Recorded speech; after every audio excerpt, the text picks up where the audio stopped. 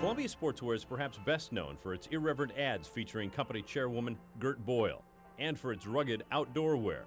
In a new commercial, Boyle drives a Zamboni over her son Tim, the company president, who's testing a new coat.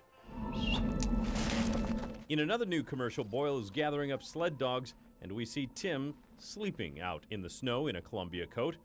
At 75, Boyle still enjoys making those ads. Whether you laugh at it or not, it's sort of like a bad meal. You'll remember it. Investors are starting to remember Columbia for more than its humor. From its small beginnings as a hat company 72 years ago, Columbia Sportswear has grown into a multinational corporation with a huge warehouse here in Portland, a similar one in Holland, and 10,000 retailers in more than 30 countries. From a low of $10 a share 2 years ago, the company's stock has climbed to close today at $44 a share. Columbia is definitely on the grow, not only with its highly automated warehouse, but also with a diversified product line.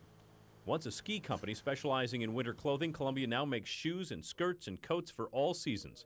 Gert Boyle says the company will continue to diversify. When we were only in the ski business, it was like playing poker with the Lord, and you know who's going to win. If it didn't snow, you just didn't have anything. But you can't allow a company to become stagnant like that. As for the future, look for more offbeat advertising and a push to reach more of the U.S. market. She's my buddy. Gert Boyle looks to her employees to help carry the company to new levels. We have incredible people that work with us and have really been able to increase the momentum of the company. Because not one person ever does it on their own.